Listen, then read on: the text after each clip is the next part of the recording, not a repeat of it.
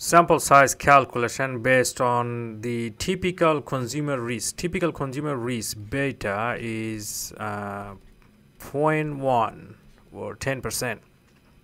Now LQ is the limiting quality or the maximum amount the customer or the consumer willing to accept, the maximum number of defectives. Imagine that number is 6%.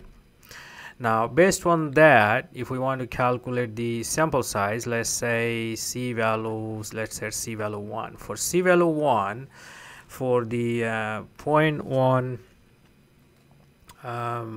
probability or consumer, the PA value, probability of acceptance, or NP value is given 3.89. So we can calculate N1 is equal to 3.89 divided by the LQ, which is 6%, that is 0.06. If we calculate this, we get 63.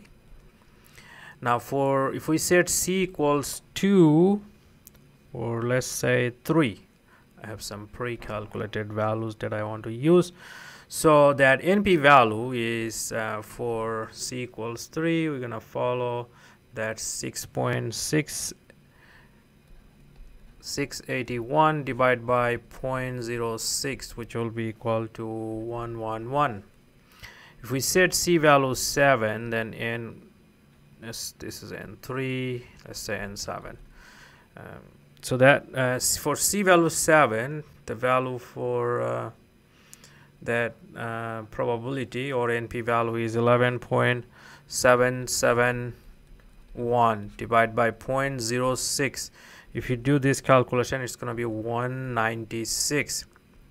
So for the typical consumer risk, if we calculate this with for different C values, then the N we get is a different value. So for C equal to 3, the N is calculated 111. So C equal to 7, N was calculated 196. So consumer really doesn't care which sampling plan is used because the consumer risk is same. I plotted that in a graph. So as you can see here, the consumer risk is kind of fixed at 6%, or that this is the value of LQ, limiting quality or rejectable quality RQ, which is given 6%. Now this value is associated with that 0.1% acceptance of the consumer beta value. So if you draw a line, horizontal line parallel to x-axis, wherever that cuts, that's the C. So consumer risk is set at, so these three different plans that I have created, C value 1, sample size 65. If I use C value 3, sample size 111. C7, use sample size 196. In either of these cases, the consumer does not really care which one do you use, because they're gonna get the exact same risk by any of these plans. Therefore, it's kind of difficult to decide which one to use, which one is not. In the next video, I will show you how to consider both consumer and producer risk to calculate the sample size.